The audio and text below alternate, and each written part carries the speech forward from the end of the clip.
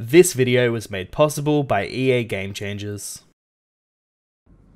Hello, welcome back, it's your boy Grim Cookies. Welcome to my review of Dream Home Decorator. This is take 2.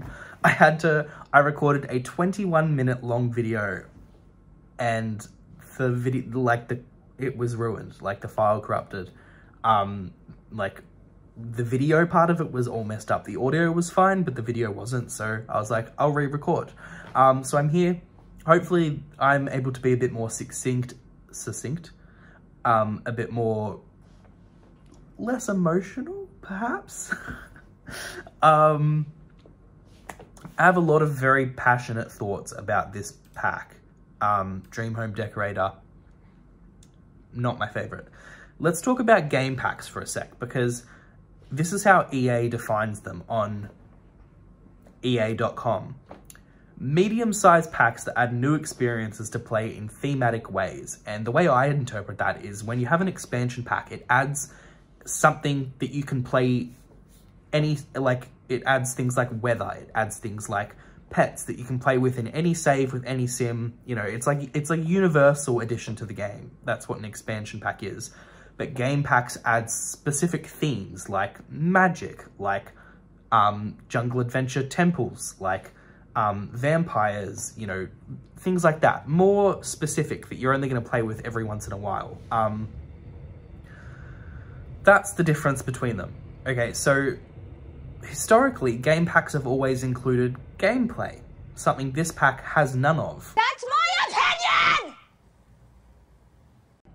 That's a bit of a stretch, but it's how I feel. So what do I mean when I say this game pack has no gameplay? I mean that it is 99%, in my opinion, cosmetic items, build and cast assets. Now, there are a lot of them and they are really high quality, but it is not enough for me. And I am drawing a very hard line here because I don't want it to go down on record. I don't want it to become a thing that is acceptable and okay for packs to be released that are majorly below the line in terms of value for money and delivering on what is meant to be in a pack.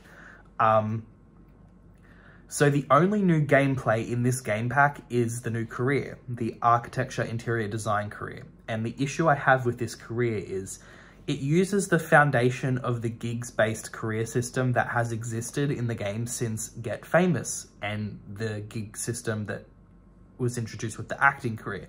It's used for a couple of different things at this point. You've got the pop-up gig jobs that you can go and do. I'm not sure if that was exclusive to Island Living or something, but gigs have appeared in a couple of different packs now. My problem is that the only gameplay introduced in this game pack is a career, and 90% of that career already existed because the foundation for gig-based careers is already done. They've had it done since Get Famous. So my issue is that the only new gameplay essentially is the animations that they made for when you reveal your renovated house to the homeowners, or the new UI they made for the animation reveals and stuff like that. The gameplay is build mode. That's the gameplay. And so this game pack really needed, 100% of my heart says it really needed something like a world, not a massive world, not Windenburg, but the size of world that came in Jungle Adventure, Vampires, Outdoor Retreat. A small world with 5 lots, just a tiny little residential with some houses, maybe somewhere run down or somewhere in really bad condition, and you go and make them over as part of the gameplay for this game pack. That's what this game pack needed, and it doesn't have that. It doesn't have anything close to that. All it is build assets, cast assets, which are 95% of this game pack is cosmetic assets, and then it's this new career. And my issue with the new career is essentially just build mode, right? And then the parts that are outside of build mode, this is the gig system that is already done. So my question is, what is new for this game pack? What gameplay did they create for this game pack? And the answer is none. There is no new gameplay systems or features. There's nothing. And I have a big issue with it. Like, I'm not saying that what we got isn't fun. I had a lot of fun with it. I've been playing with it for about 3-4 days now. I did about a week and a half worth of gigs. So that's like what, 5, 6, 7, 8 days worth of like working. So that's 8 gigs because you can do one a day.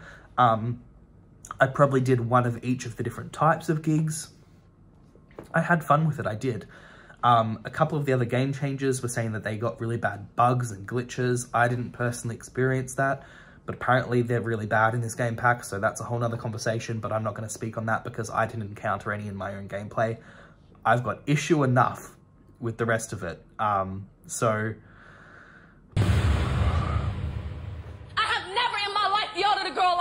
As I said, I'm very emotional about this because I love The Sims. I love the team that make The Sims. Usually I love game packs. Strangerville and Jungle Adventure are both my favorite packs that we've gotten in The Sims 4 to date. I loved them both so ridiculously much. And this game pack isn't a 10th of what those were. It's not a 10th. Like, it does not hold up. Like, the only difference between this and the Moschino stuff pack is that we got more build and CAS assets, and that's not okay to me. That's not enough. Like, I'm really sorry to be so negative, and I hate to do it. I'm not a negative person. I err way more on the positive, forgiving side of things, and I get criticized a lot for it. Like, people drag me through the mud as an EA bootlicker because I tend to be more positive in my reviews of packs, but I just can't this time around. I just can't find a way to justify this in my head as a game pack that doesn't have any gameplay. It's just cosmetic assets. I would have rather them release this as like a kit, but like a really large kit that costs like more. What we got is definitely worth something because we got a lot of build assets and they're really fun, and the CAS assets are, you know, I talk about that in my CAS review. I wasn't happy there either, but for a different reason. Go watch that video if you're interested. I'm not saying that what we got is worth nothing. I'm just saying that this is a game pack. Game packs historically add gameplay. There hasn't been a single game pack that hasn't added gameplay. And I don't consider the new career gameplay because essentially it's just build mode. Like, it's you're using build mode to make over houses. That's not gameplay. That's not new. Gigs aren't new. That's something that's already been in the game since Get Famous. So what is new? Just a couple of little UI windows and boxes. Like, they made likes and dislikes, but that's a base game update. That's not part of this game pack. They made modular furniture. That's not gameplay. That's a build feature. There is no gameplay here. And I just have a huge issue with it. If you're going to give us a game pack that has no gameplay, then at least balance it out with like amazing build CAS assets and like a world or something. And to be fair, they did give us some amazing build assets. The CAS assets are all really high quality too, but I have issue there, as I just said before. I don't like them setting the precedent that they can release something like this, it sells well, they get away with it, and then they do it again in the future. We get game packs that contain less and less gameplay until basically, you know, they're stuff packs, but we're getting charged game pack price for them. It just, like, I don't know what it is about The Sims 4, whether it's an extremely low budget, whether a bunch of the producers have moved on to The Sims 5, or, you know, I don't know what is happening that has meant that the game is like, you know, the lifespan of it has been stretched out way longer than the Sims games have historically been. Sims 1, 2, and 3 all lasted around 5 years or so, I can't remember exactly, before the next iteration. The Sims 4 is going to last, what, like 10 years at this point? Like, we don't have things like burglars, we're still waiting on generations. Like, why is everything so slow? And why is the stuff that we are getting, like, so hit or miss in terms of quality? Like, I'm not saying that everything they give us isn't good quality, but, like,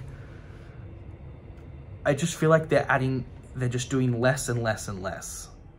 And I don't know why, and my brain tells me it's because EA knows that they can get away with it, and so they're forcing them to do less and less because they're still making money, these game packs are still selling, so EA knows that they can say, hey, let's make this tiny, let's not spend any budget here, let's add one career that uses a system that we already made ages ago.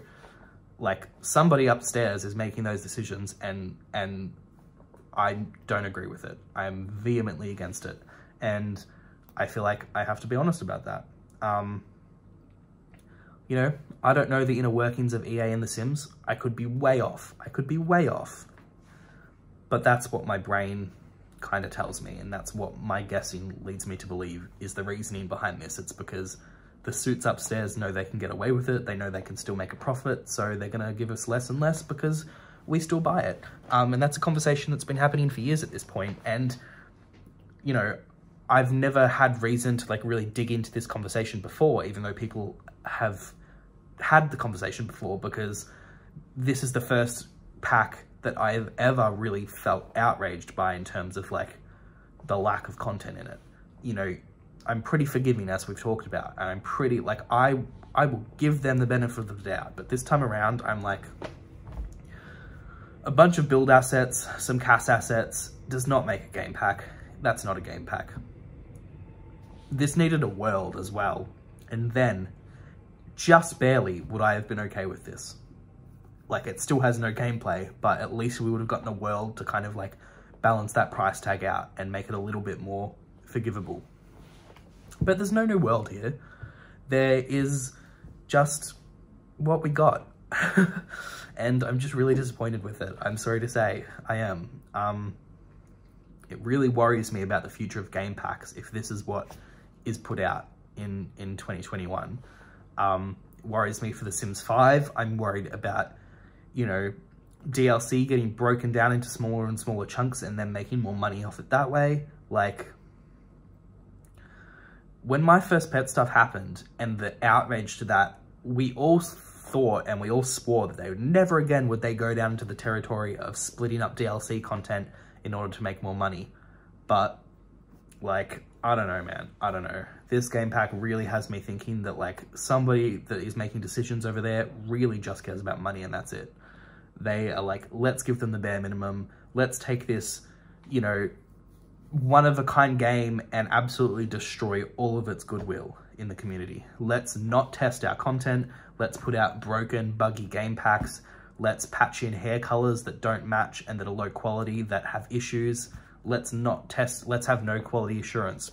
That's what my mind is telling me, and I hate saying that because, you know, those are real people that work there, and, you know, nobody's exempt from criticism. I'm not.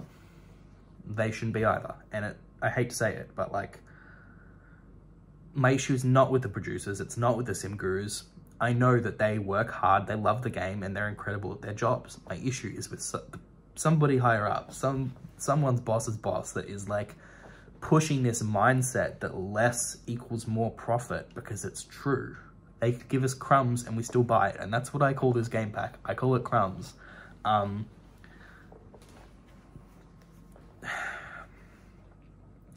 It's 2021. We still don't have generations. We still don't have the baby update. Is that ever coming?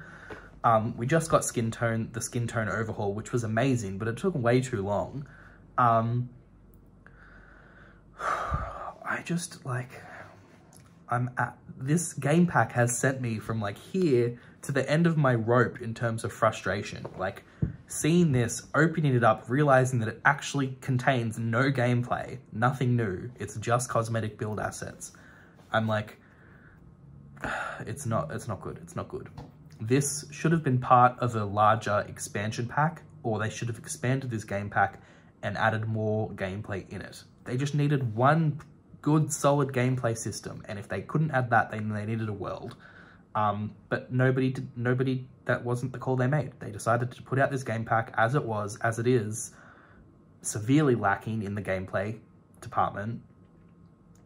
Like, if there ever was a case for them to do a Sims 4 store like they did with The Sims 3, to just post cosmetic content and not have to do gameplay, this is it. Because this, you could have sold this as a cosmetic kit, you know, like the kits are, and people still would have brought it because the cosmetic items, like the build and buy and the cast assets, are really, they're solid. They are. There's nothing wrong with them.